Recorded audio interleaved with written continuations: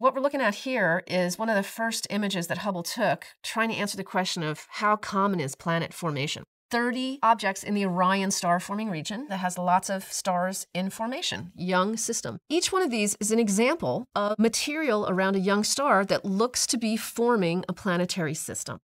We know the material there is consistent with what planets formed from in our solar system. And now what we're seeing is evidence that there are disks of material. In this case, the disk is absorbing the light coming from behind it. It's a shadow, basically. There's another one. In other cases, the light from the star itself is lighting up the disk. So this was a really tantalizing image in the early days of Hubble. It was showing us that when we really took a peering look, what we could do with Hubble at protoplanetary systems, we started to see disks everywhere that looked like they could be forming planetary systems. One of the most exciting things about this composite image in my mind is the diversity of young systems that are forming planets.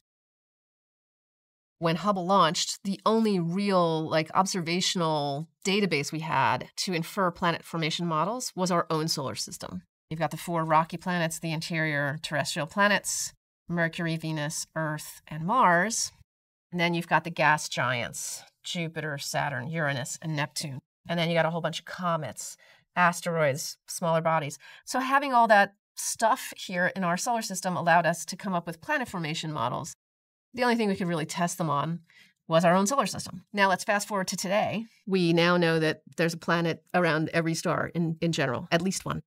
We've discovered so many planets. We can use Hubble to look at their atmospheres, which is something it was never, ever designed to do, look at an atmosphere of a planet outside of our solar system. And look in detail at these disks to start to tease out the fingerprints in atmospheres of planets around other stars. Just kind of mind-blowing. And that's been a really exciting area of astrophysics since Hubble launched.